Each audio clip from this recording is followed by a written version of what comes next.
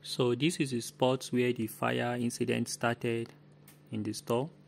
And then if you look at the time on the screen, it's 7 o'clock dot. And we'll observe the girl. She's coming now. You can see she's just walking confidently on her own. And then it's worthy to note at this point that throughout the time she entered the store at this day, she did not come here for once before now. So she's coming here for the first time today now.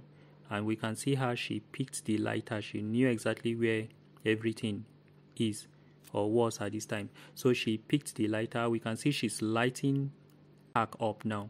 Somebody was passing. She pretended as if nothing was happening. And when she was done, she replaced the lighter back and was going back. You can see her looking back to see what she has done.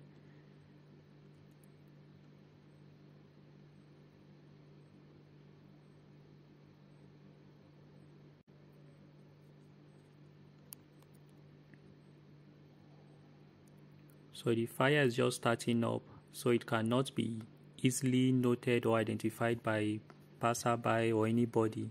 And we can see the lady at the far end. The girl is watching, she's observing what she has done, if it has lighted up or not. If you look closely, you see her moving away.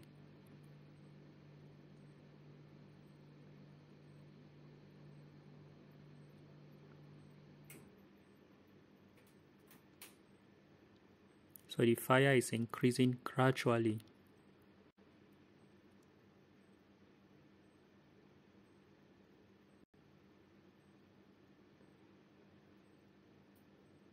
So because it's been set up on packs of lighters, it will be easier for it to explode.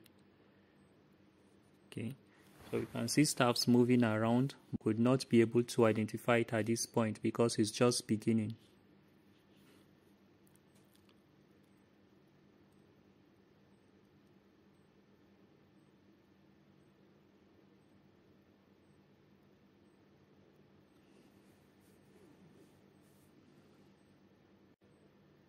So the fire is increasing now, and then if you notice, the lighters are now exploding.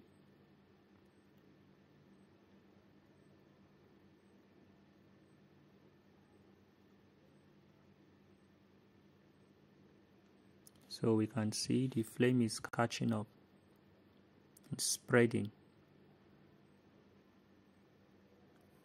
Okay, so a staff has seen the incident and he has run to get a fire extinguisher.